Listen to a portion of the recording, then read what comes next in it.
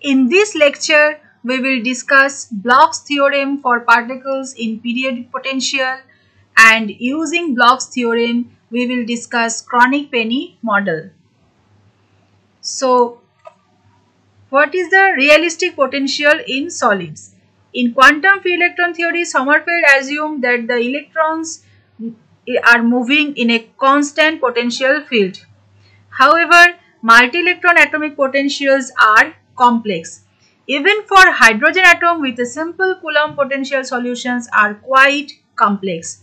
So, we use a model infinite one-dimensional periodic potential to get insight into the problem. Now, let us consider an electron in the atomic nucleus of charge Ze.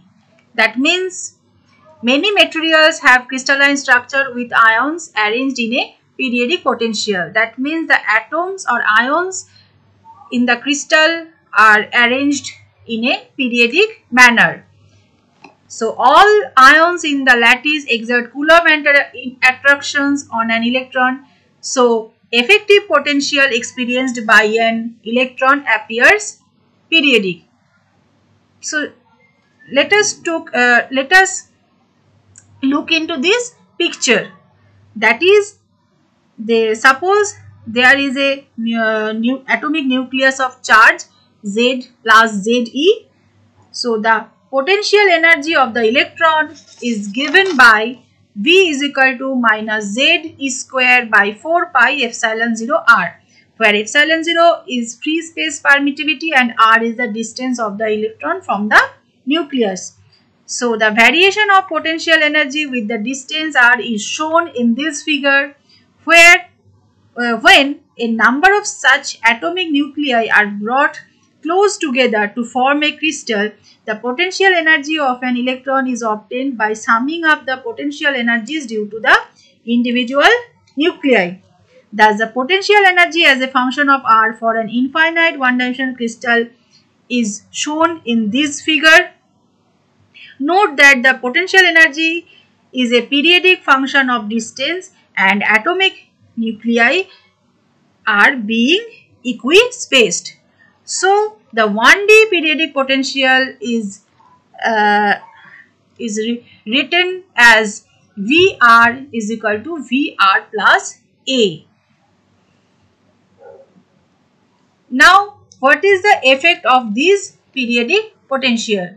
So, Schrödinger equation for a single electron is like H psi is equal to minus h car square grad square by 2m plus Vr psi r is equal to E psi r. So, Vr plus A is equal to Vr, which is periodic potential, and the A is the translational vector that is equal to n1 t1 plus n2 t2 plus n2 t3, where tj's are the primitive lattice vectors and j equal to 1, 2, 3. Now, what is the Bloch's theorem?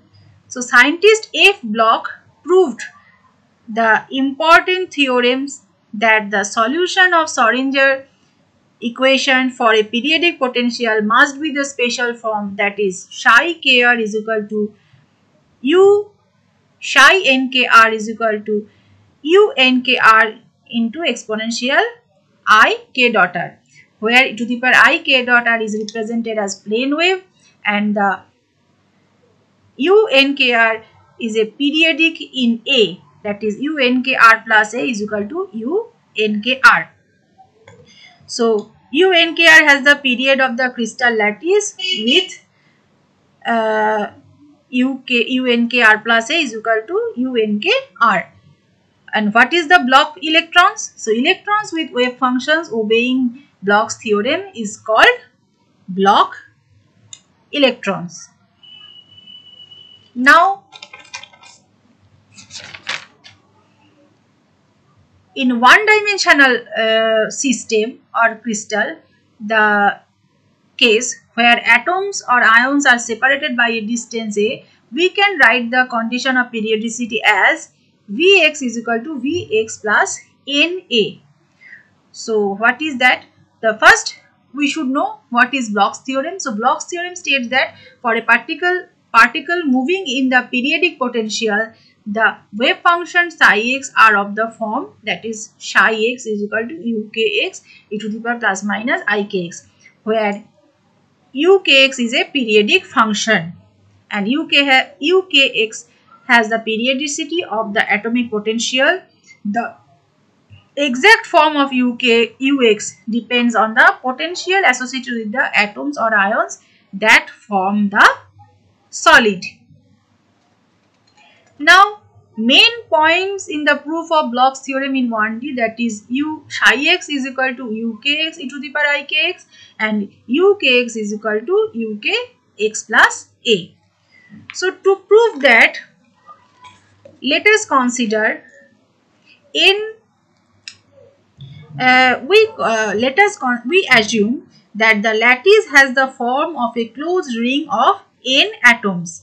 If A is the separation between the two consecutive atoms, then psi x is equal to psi x plus Na. Now, the symmetry of the rings implies that we can find a solution to the wave equation, that is the psi x plus a is equal to c psi x.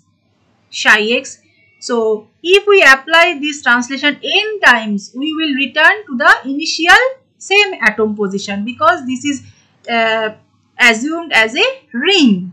So, psi x plus na is equal to c to the power n psi x is equal to psi x, and the c to the power n is equal to e to the power 2 pi ni, where n is equal to 0 plus minus 1 plus minus 2.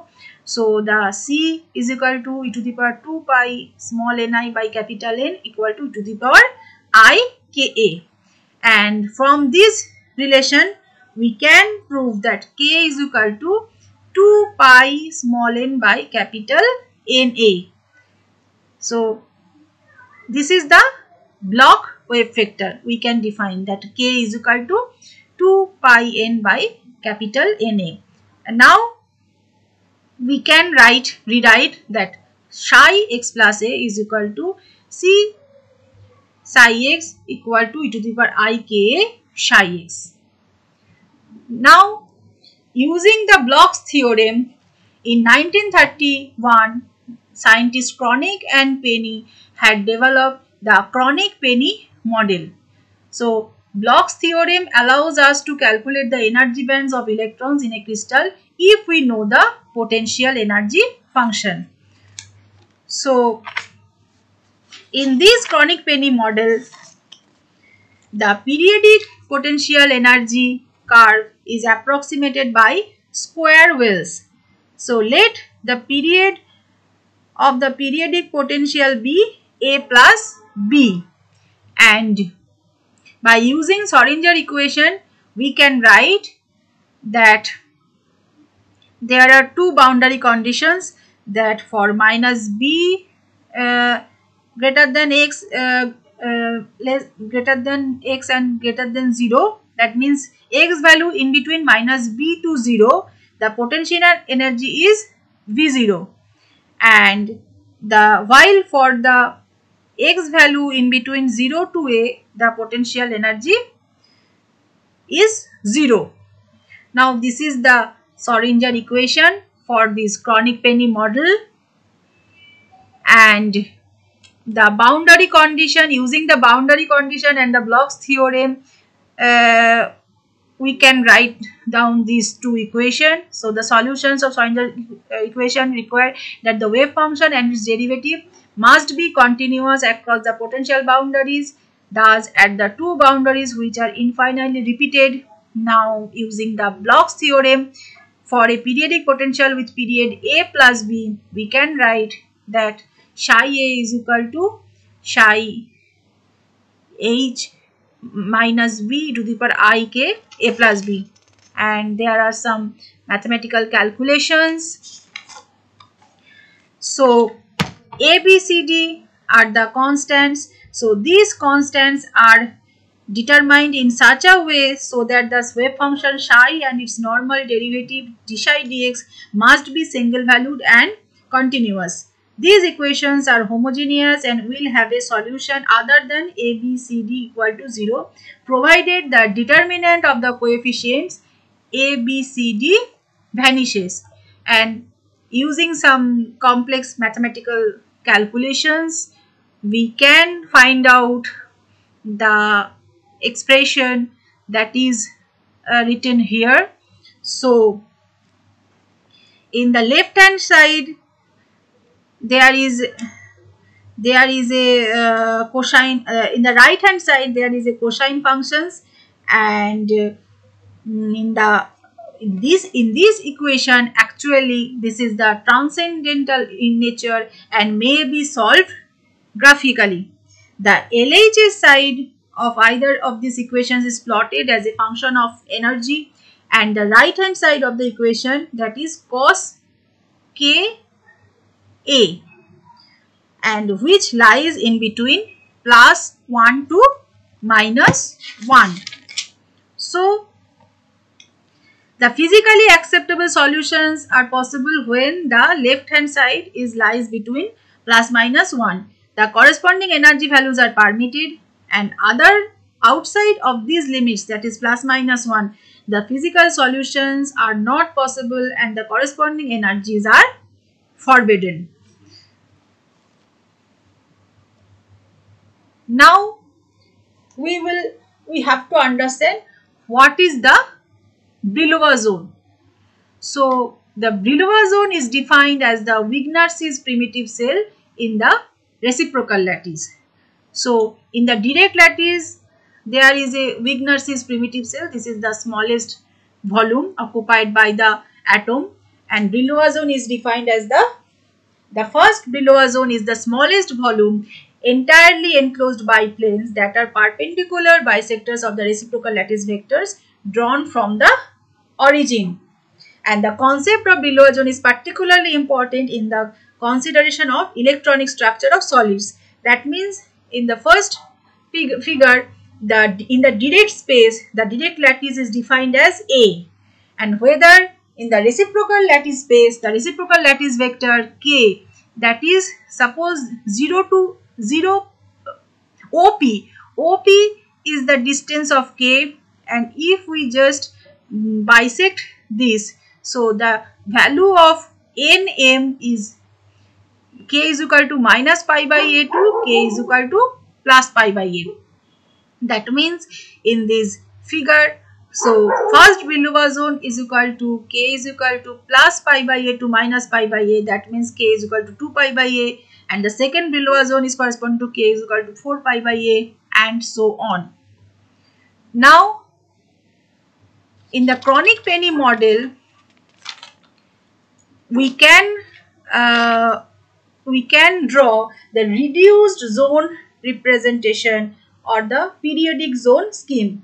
So the left hand side figure is periodic zone scheme. That is in this figure there is a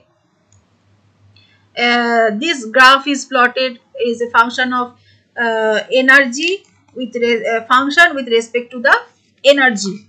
So here the reduced the period zone scheme, that means in the first Brillouin zone the EK curve looks like that manner, and there are some allowed energy bands whether the cos K value is +-1 in this region.